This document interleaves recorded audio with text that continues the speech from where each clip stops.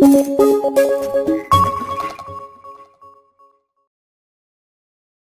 good morning, good afternoon, wherever you're joining us from. My name is Andrew Perez, and I'm Online Content Manager here at Abacus Next.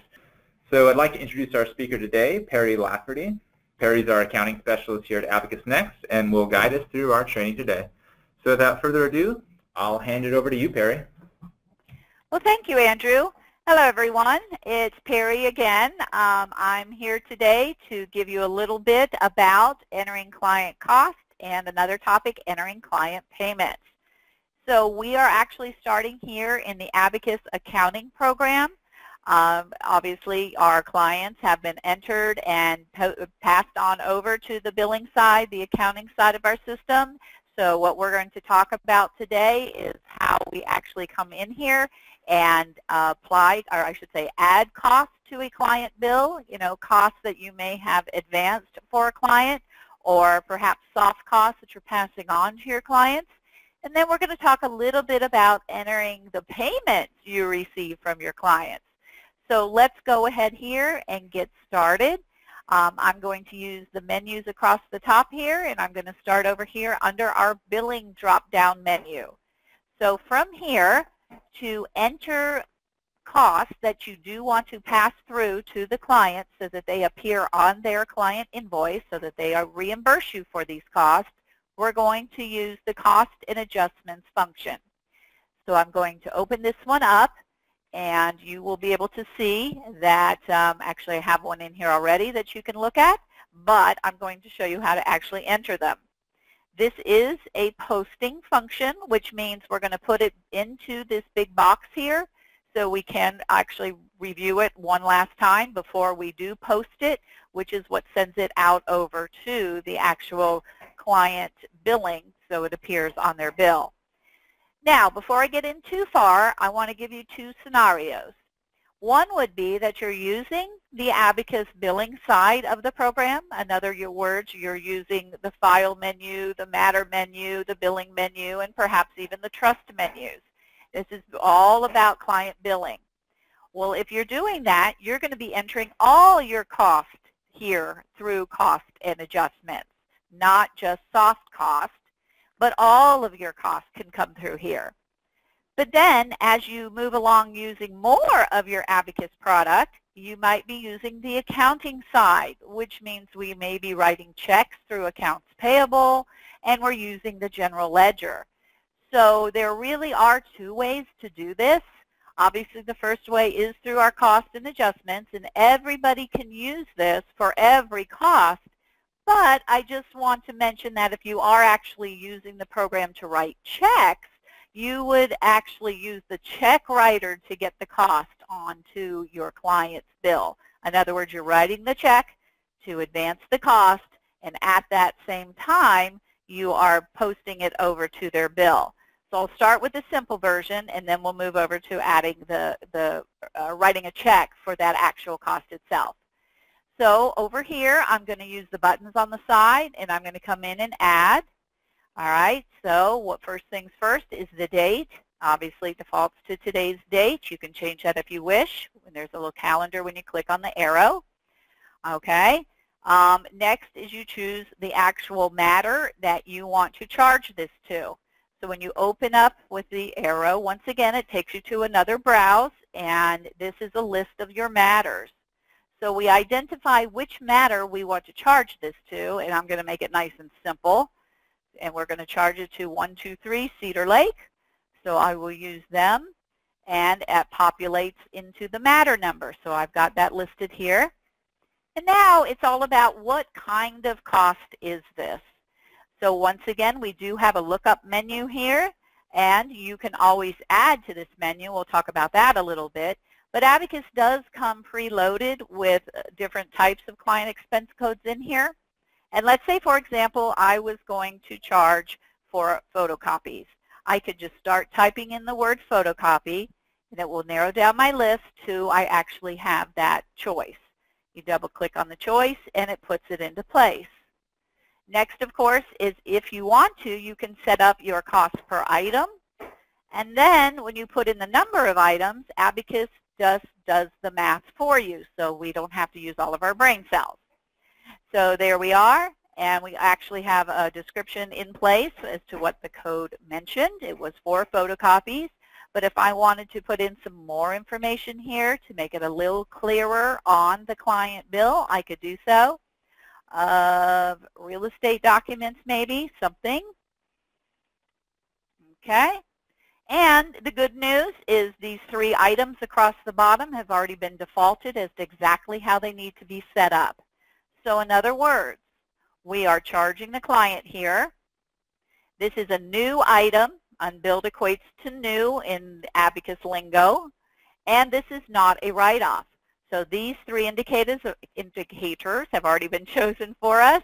And all we have to do is click on Save.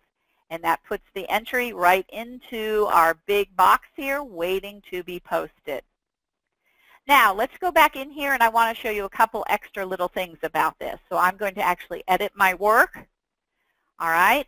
When I am looking up my code, you have the option to put in that cost per item if it makes sense, if it's something that could use that. So let me show you how that's done. I'm going to bring up the photocopy code again, and I'm simply going to edit it here. This is the list of my codes. I'm actually looking at the code itself. And this is the place where I can actually put in my per item cost, if you have one. Now, not all your costs may need this, right? If there's a filing fee, it's generally 1 filing fee at a time, so that you don't have to fill this in. But if you'd like Abacus to calculate the dollar amount by accessing the code, you can set up the cost per item. And for you folks out there that do task-based billing, I know sometimes people refer to it as leads billing. You have to have the appropriate task-based code set up with your cost as well. And this, again, is a lookup so that you can choose the appropriate task-based expense code to assign to your actual client expense code. If you're not doing task-based billing, you don't have to worry about this. It can remain blank. Now, there is a difference between our hard cost and our soft cost. And the good old IRS wants to be sure that we identify the costs appropriately. Hard costs are costs that you incur that you physically pay for at that time. In other words, if I have a filing fee, I'm going to write a check to the courthouse for my filing fee. If I have service of process, I'll write it to my process server. So I'm actually paying for it at the time. A soft cost is more like overhead. Okay, so something like photocopies or faxes, things that the firm does pay for, but not directly at the time of charging the client. So, of course, photocopies are considered a soft cost. So here we are, and let's get back out here to where we were, and we've got our items here waiting to be posted. If you have something in this bucket, as I call them, you can actually delete it. Let's say here was one that I put in by mistake. I can simply delete that here, and no harm, no foul. And now I'm actually ready to post. So I can either select all and post, or I can just click on my one item that I want to post and hit the post button. That now sends that cost over to the matter billing activity so that it is ready to appear on the client bill. And I'm just going to pop this open real quick so you can see that what we said really does come true. And right down here, the bottom item is that cost of photocopies that I just entered for this next bill that's going to my client. So all soft costs have to be done through cost adjustments. That is the overall rule. But hard costs can be done through here as well, unless you're going to be writing a check. So let's quickly do that. I'm going to go to AP, open my very simple demand check writer, and I'm going to go get the clerk of court, okay, and write a check for a filing fee. Okay, so I put that in place, and remember, I'm writing a check now, so I'm getting 2 things done at once. I'm actually writing the check for my filing fee, and by coming down here and filling out the bottom area of my screen, I can charge it to any particular matter. We'll use the same guy. Okay, and the expense code for what's it for. And this one is a filing fee. So once again, I'm brought back to my list, and there's my filing fee. So now when I go to print this, if you're physically not printing checks, you can say so, and it will just take care of all the accounting parts of writing a check in Abacus. Okay, and you hit post, and that just also updated my matter billing activity So that will appear on my client's bill.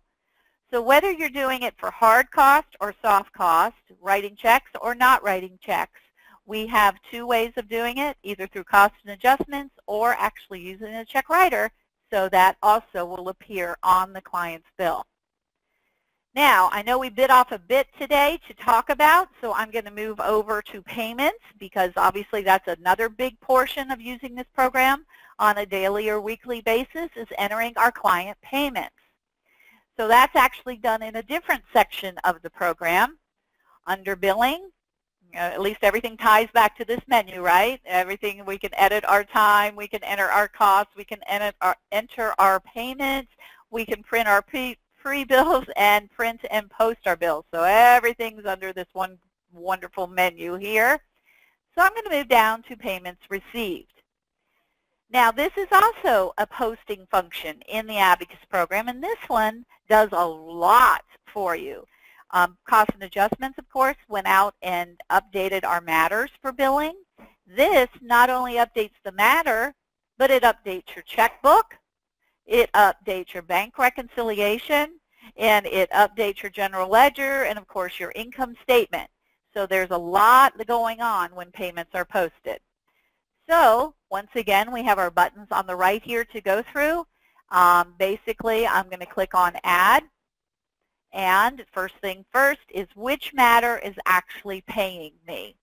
Okay, now remember, you have your clients, of course. But then the next level are their cases, their matters. So I'm going to go ahead and look this up because this guy is paying for one matter. I'm going to find him here, and guess who that's going to be? Good old Cedar Lake. Put that into place. It also pops in your client number, so you do not have to look that up. Now, if your clients are sending you in their money, right, that you have earned, and they actually put the invoice number down there on their check, perhaps, if you have that invoice number, you could just enter it right now in the invoice number box, and that basically goes ahead and it's thinking, okay, did they pay the full amount of that invoice? And it will do the breakout for you because it knows exactly what's on that invoice. And Abacus also knows who did the work on that invoice. So if we have an invoice number here, that would be great to go ahead and pop into place. But sometimes they may not include their invoice number and you're really not sure. So when you put in their client matter number, it will come up and show you everything that is owed. All right, for this one I kept it nice and simple. We have two choices. We can either apply the payment as on account, meaning we don't want to apply it to any specific invoice. We just want to record the fact they paid their bill. So we would choose this option, okay? Or if we do want to apply it to the invoice, we didn't know the invoice number until after we got this in, and now we can see what it is, you can just highlight it here, and it will put it into place. By choosing the invoice number, Abacus can go back in its little brain and see exactly who worked on that matter, on that invoice, and appropriately distribute the fee amongst the timekeepers. If we are not applying it to any specific invoice, you know, some firms don't need to get down to that nth degree, they're just, you know, putting in the payment as they come in, you can just apply it on account. And in that choice, Abacus will apply it to the responsible timekeeper for this matter. So let me go ahead in here and fill this in. I'm going to say he was a good guy, paid the whole thing, okay, and I'm actually going to use this invoice number so I can show you what it does. This here is letting me know that this is going into my operating account. And if any of you have ever had training with me, you know that's a big deal. We want to make sure that is the operating account. We would never, ever put our trust account in there because trust has its own little menu and all the things that go with trust. And this is not trust money. So we definitely don't want to get our funds mixed up. So here we are. I have my matter, my amount, which invoice it's paying, and now I'm going to actually put in the check number that they paid with, or I could back that out and put in any other way of payment that they made. Pay by credit card, pay by wire transfer, whatever they may have done. And now I'm going to come to the Breakout tab. Well, since I told it which invoice to look at, Abacus went and looked in that invoice and saw that there were $250 charged in hard costs, $65 in soft cost, and then $14.75 was the fee on that bill. So by entering my invoice, by choosing my invoice that I want to apply the payment against, it automatically knows how to distribute the payment for me, and it can come over here and distribute it out to the people who actually worked on the case. So it knows exactly who worked on it, at what rate if it's an hourly case, and this payment is in full, so it knows this is all of the fees by this one timekeeper and then fees by a secondary timekeeper, and it parses it out. All right. Now, a couple of other things here. If this payment was only a partial payment, say they only paid $1,000, all right, let me go in here and just do that so you can see how that works. Let me get rid of this one. And let's do this again. Come up here. I've got this number finally memorized, so I don't take the time to look it up right now. And let's say, just say it's $1,000 on this invoice. And here we are. And of course I put in how it was paid because we always want to track that. When it comes to the breakout, Abacus is going to assume, and we have to know this because you are still in charge here. You can change what Abacus puts in place. But the way it works is Abacus will first pay off all the hard costs, then it will pay off what soft costs it can from the dollar amount provided, and then the remaining balance will go to fees. Obviously, all the fees were not paid, so when we get to the fee distribution tab, it's proportionately distributed amongst the timekeepers, and the program retains in its little brain that that invoice was partially paid and how much is left to delegate to the timekeepers on the next payment. So whether it's a full payment or a partial payment, if we use the invoice number to apply it, it knows how to distribute it amongst the timekeepers. Okay? All right, so from here, of course, we're going to post it. And when we do go to post, we should get this little message. This is my favorite reminder in Abacus because even I can't remember to look at my deposit date. And of course, as I mentioned, this updates the matter billing so the client sees that you got their money, but also it's updating your checkbook, your operating checkbook in Abacus. So it wants to make sure that we have the appropriate deposit date, which is right up here in the corner. Because if you've ever done a bank reconciliation, you know if we don't have the right date, sometimes that can really get us all tied up there. So we have a chance now to change this deposit date. If this didn't go in the bank today, if it went in the bank last week, I could say, oh, no, no, no, I don't want to post it on the 14th. Let's go back and post it on the 7th. So you have the opportunity to change that date. This is the last thing you adjust before you hit the posting button. Now, just two other things here. If you wanted to print a deposit ticket, you could. If you have multiple matters paying, obviously you would enter them and then print your deposit slip. Unfortunately, that's a print-only function. I can't really show you what it looks like, but it kind of looks like a deposit ticket that you take to the bank. Or if the client's standing in front of you and would like a receipt, you can simply highlight the actual payment, click on Print Receipt, and you actually get what the receipt looks like here up on the screen. And we print it, of course, with our little printer icon. So we want to do those functions before we post it, because once it comes out of the bucket with posting, we can't put it back in. So here we are, and we then, if I click on it, can post. Once again, it's asking me about that date. This time I got it right, so I'm going to go ahead and say yes. Okay, so in 10 minutes, that has taken care of how we enter client costs, whether they be soft or hard costs, whether we want to enter them through cost and adjustments or physically write a check for them or just enter the check through Abacus, and also how to come in and actually enter our payment so that all the appropriate parts of Abacus are updated. And one thing I failed to mention is when you do post payments, that does update both your accounts receivable report and your productivity reports. So as you can see, posting in Abacus can get a lot of things taken care of at once. Okay? Andrew, I think we're going to push it back to you to see if we have any questions.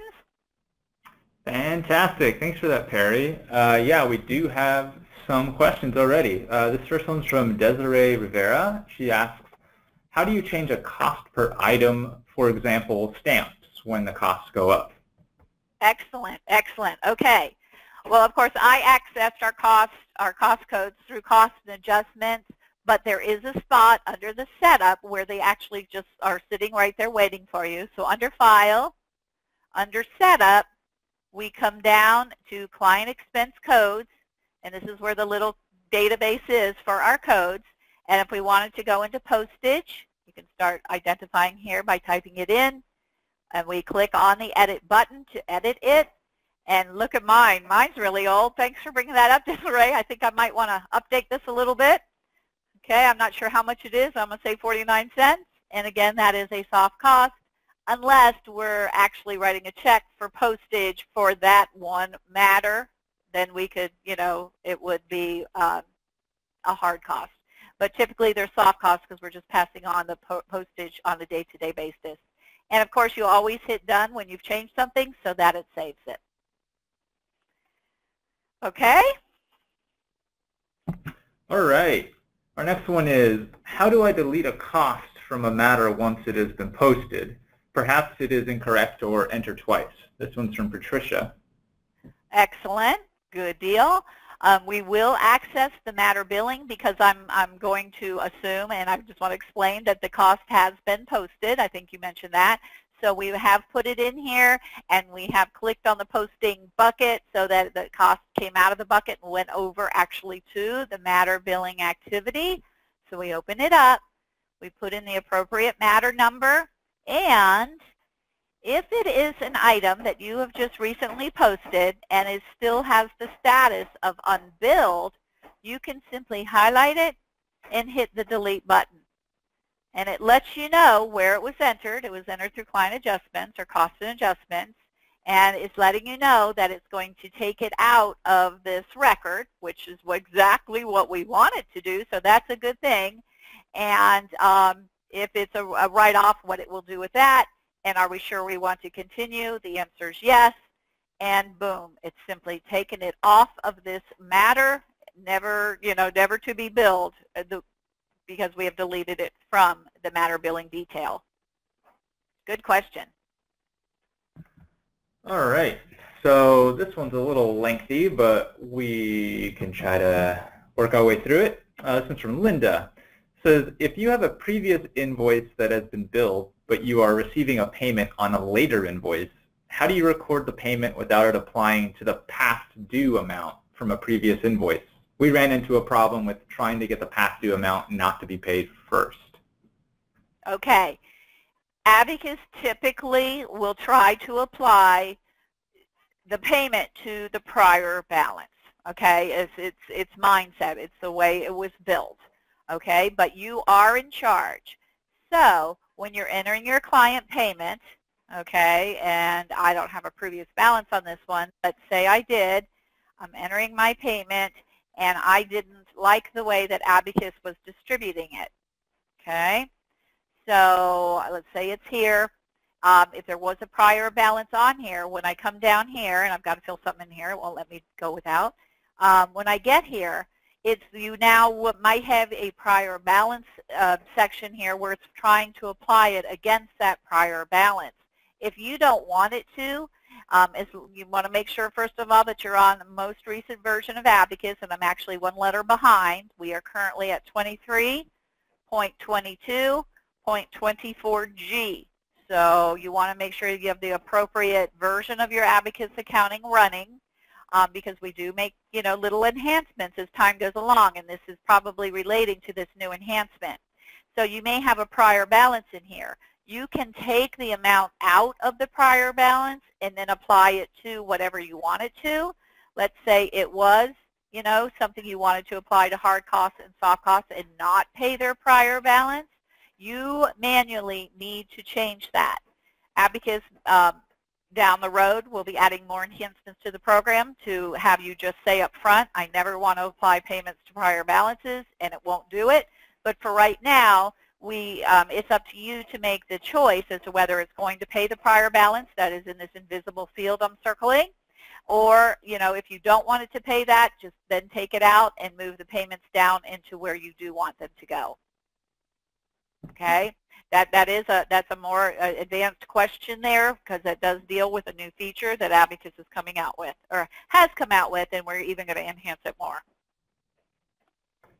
Great. This next one's from Penny. She asks, is there an option for the receipt to show if there is a balance due? For the receipt to show if there is a balance due. Okay. Oh, look at here. Let me get out of here. I do not believe that we have anything like that, but I want to make sure I understand. So, Penny, are you asking that when you enter a payment, when you're in here, that there's a way to look at the receipt? If that's the question, we don't currently have that capability of pulling up a receipt for this money. It's simply, we'll show you, let's see if I can make this happen here. Penny just said, once you post a payment and you print the receipt, it usually only shows the amount you just posted. So. Yeah, the payment or the receipt's kind of like a one-time thing. When the item is in the posting bucket waiting, when the payment's in the posting bucket, you have access to print that receipt, and that is kind of like right now. That payment is waiting, and that is the receipt that is going to be shown. It does not have the ability to go back and look at the matter billing and see what other payments have been made. When it's sitting in the bucket here, this is the time you have to print this receipt. This is while it's in here, we print it. Once it's been pulled out of the bucket, we no longer can get to the receipt. All right, great. Let's see. This one's from Jacqueline. How do you post payments to multiple matters, like when you received payment from a bankruptcy trustee? Okay, well, as long as you have all of the data in your system, in other words, you've done your bills for all of those matters, you've processed them, they've been posted. When you come in here, you have the choice of all matters. Okay, so if you do have a client that does have multiple matters, you can come in and leave it on all matters and simply go get the, I'm trying to remember who I have in here that has more than one matter. I think the Addisons do. You can get the client, and then it will show you the different matter numbers that have payments owed to them. Okay, so this particular client has multiple matters with my Simon & Barnes firm. So when I enter their client and leave it on all matters, it will bring that up, and then you just appropriate how you want to split that out, which matters you wanted to pay for. So you do have the option to pay by client instead of by matter, but I was, just going from the single solitary matter payment, and then you can up it to include all matters for a client. Good question. All right, thank you, Perry. Let's see if we can sneak in one or two more before we wrap up. Let's see. This one's from Linda. If a fee or cost has been billed, but the client objects to it, and you need to delete the cost or part of the fee, how do you do that once it's billed? Okay, there we go. That's the other side of things. We brought up here where that if the item had not been billed yet, in other words, we caught it before the bill had been printed and posted, and it is unbilled, that's easy. We just highlight it and can delete it. If it has a billed status, well, then we got to think about it because, well, like the example I was just given, the client is not going to pay it. So how do I take care of that? Well, normally that would be you would come into your cost and adjustments and do a write-off of sorts to back it off of their ledger because you cannot delete a billed item. And the reasoning behind that, okay, let me try. Like if I wanted to delete this, it should tell me I can't because it has been billed. And the reason why we do that is because the clients received a bill and they know their balance. And then if we do something to take something off of their ledger and we print them a new bill next month, their prior balance is not going to match what they had on their previous bill. So Abacus makes you think about it a little bit and then use costs and adjustments to come in and enter here. Either you can give a credit for the actual cost itself, like say photocopies. If I would get my matter number in there first, it would help. Okay, but if I wanted to credit just say photocopies, because I'm just backing out photocopies, I can do so, whatever the dollar amount is. But of course, you want to make sure you change this to a credit instead of a debit. Then you leave it on an unbilled status so it will show on the next bill you print so the client can see that you now have deducted $12 for photocopies off their bill because it's marked as a credit. So we save this, and of course we post it. In the description, though, I probably would put something like photocopies credit for previous bill or something like that so they really understand that you're giving them a credit for it. But the big deal is to make sure you mark it as a credit instead of a debit. Okay? All right. I think that's going to be our last question for today, everyone. Before we all take off and enjoy the rest of our day and our weekend, I just want to let y'all know about next week's webinar. I think it's a perfect segue into what Perry just went over. Since we just went over payments and costs in Abacus Accounting, next week's webinar is about Abacus Payment Exchange, our new APX program that allows you to accept debit and credit card payments from within the Abacus Law software itself, and also to be included in Abacus Accounting coming soon. So I'm going to be dropping a link to all of y'all right now, and you could just follow it and either learn more about APX on the page, and then I'll also be just dropping another link directly to the webinar sign-up page itself if any of y'all are interested in attending next week's webinar about accepting payments, credit card payments within almost 24 hours of acceptance. So here's 2 links for you all. Feel free to sign up. Hopefully we see you next week. Thanks, Perry, for everything that you went over today, and be on the lookout for a thank you email with today's recorded presentation and a transcript. Thanks, everyone, for coming, and enjoy the rest of your Friday, and have a great weekend. Thank you, Andrew.